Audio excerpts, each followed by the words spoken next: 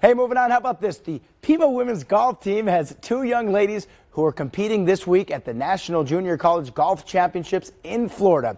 Tucson High's very own Angelica Martinez, there on the left, and Maria Harush from Sweden on the right are trying to bring an individual title back to southern Arizona.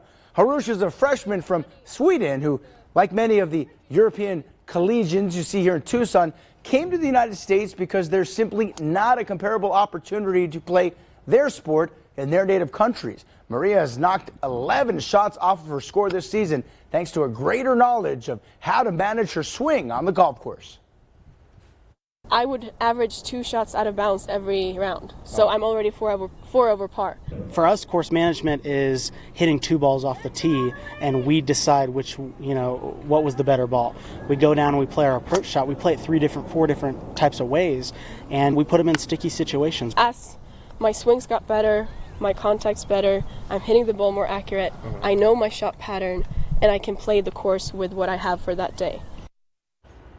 Word, hey, we're halfway through the championship down in Florida. Maria Harush is currently tied for 11th place, 15 shots off the lead. Angelica Martinez, Tucson High grad, is tied for 55th.